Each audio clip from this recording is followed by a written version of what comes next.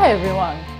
So, tomorrow is Halloween and I've been on a roll with the same color combination but just poured differently. My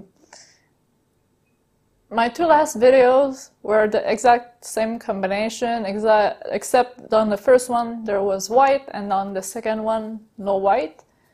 Well, today I'm going with the same combination, but I added a fluorescent orange and silver. And once again, I'm going to pour it differently.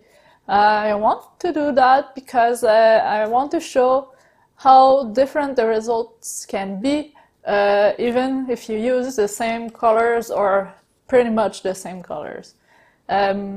So today, what I thought I would do is use my bottle, the bottom of my bottle, and I would pour on that. But I will start by doing a base coat of black, and I will pour on black. My drip painting on the black background, I loved it, it popped, so I want to do that again and try it again, but differently.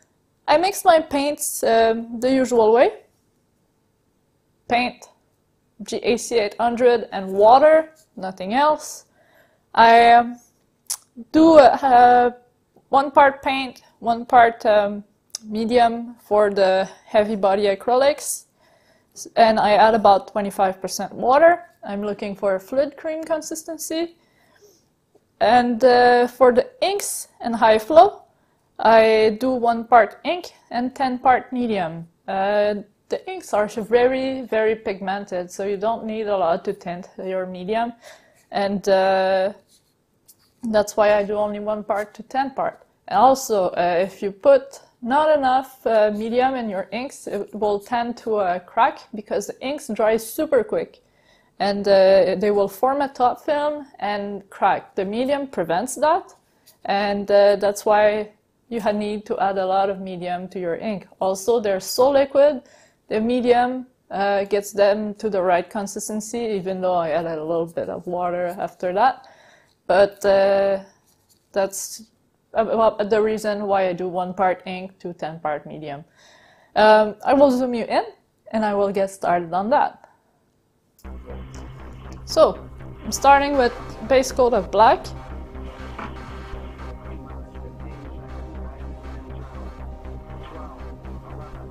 I will spread it around. Do not need to have a thick coat, just a thin coat to color the canvas and to help the paint flow.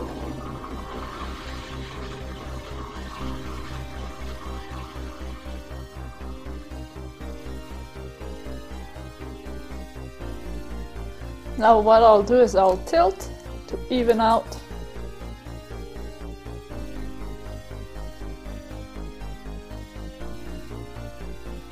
And here comes the bottle. Put it not quite centered. I think it's going to look very interesting that way. And try to oh yeah, I want to do a dirty pour on that, so I'll just put the colors in order which I want to see them on a canvas. I think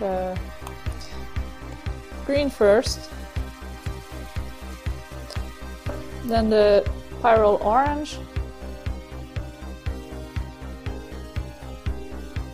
and then the silver. I do not care too much if they are layered or not. I want to mix them up a little bit so it looks nice and mixed when it pours. That's fluorescent orange. And finally the Dioxazine purple. Ooh, there's a drip of purple there. Messed up.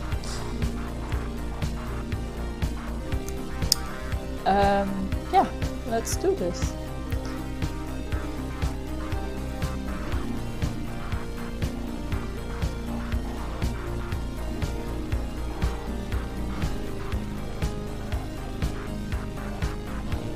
let's turn it.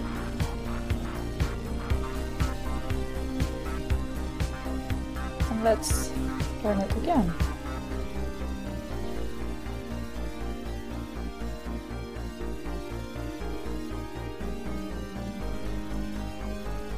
And again.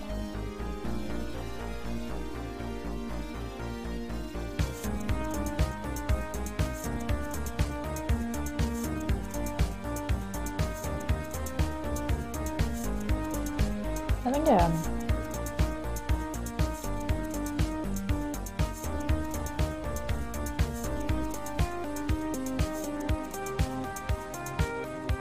And one last twist.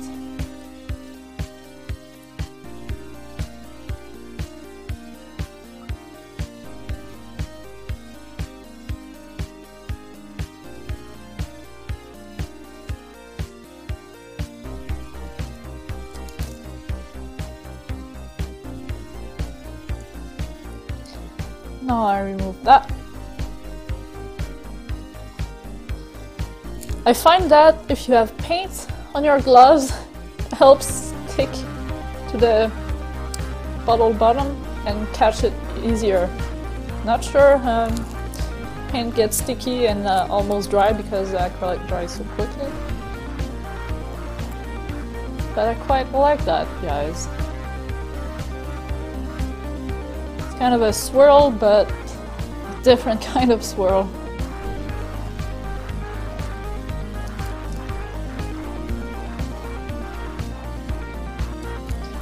Like the rest of my black and cover my sides. I'll give you a time lapse as well, so you can see the paint spread and change.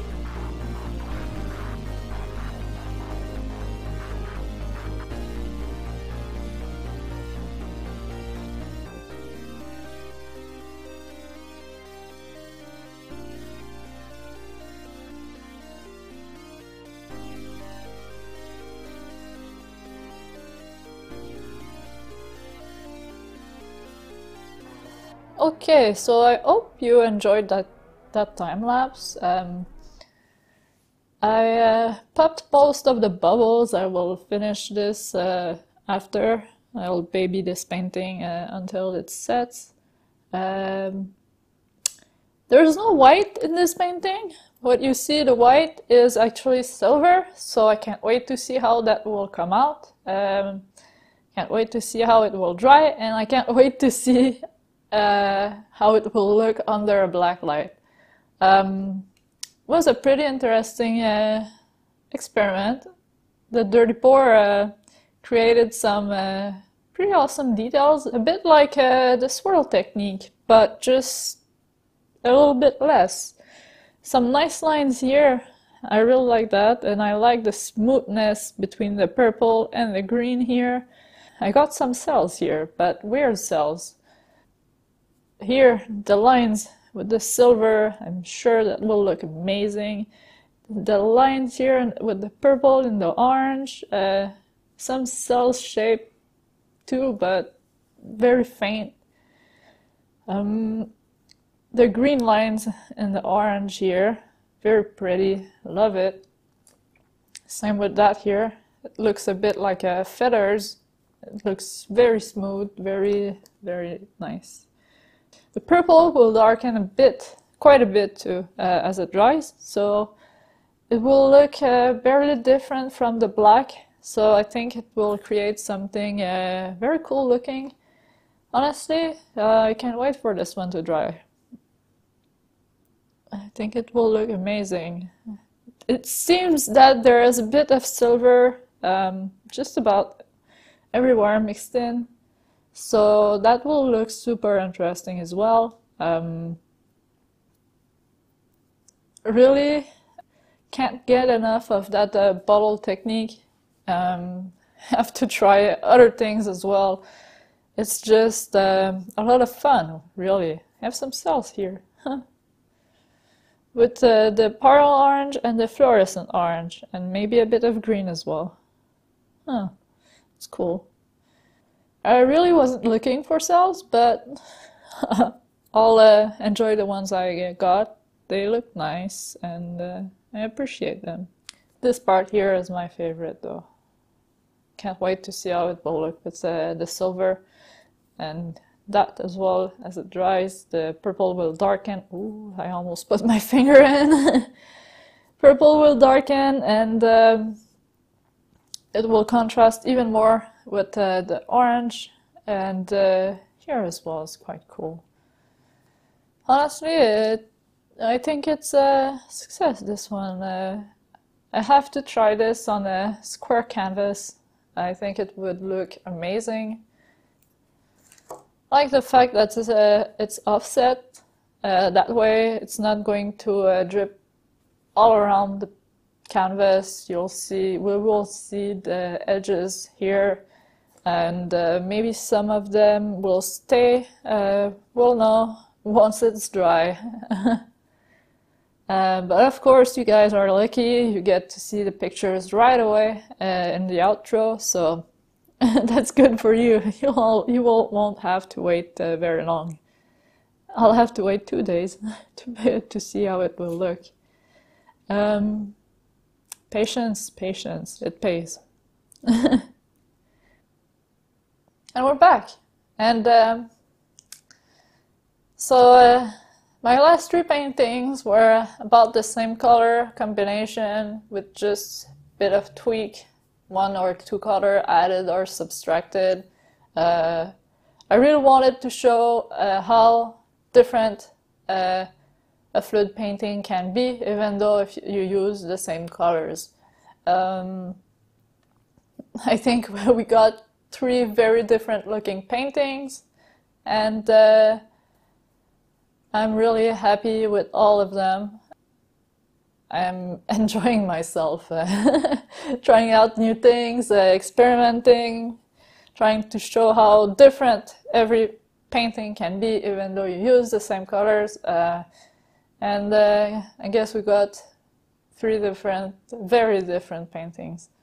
And like I said, I can't wait for this one to dry. The silver will darken, every color will darken, but it will still pop from the black background quite a bit, so it's going to be very interesting. And yeah, so much detail in this one.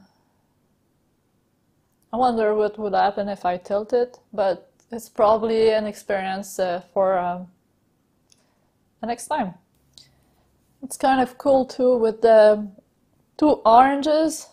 We're not quite sure where the fluorescent orange and well, where it stops.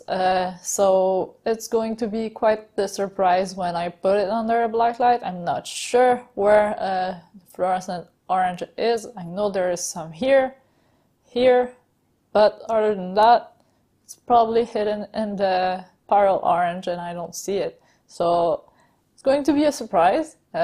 I quite enjoy those, like when you look at a painting and you know that what I do is hide some fluorescent details in them, and you think, oh, this whole orange is going to glow, but no, just some of it. So yeah, very, very happy with this one. The details in it, it's pretty cool. And can't wait to see it dry, really. Super impatient with this one, but I'll have to be patient. That's the rule. So yeah, on that note, thank you guys for watching. I hope you have a great day. If you liked that video, give it a like. It helps me a lot. Make sure to subscribe for more, and I will see you in the next video. Bye!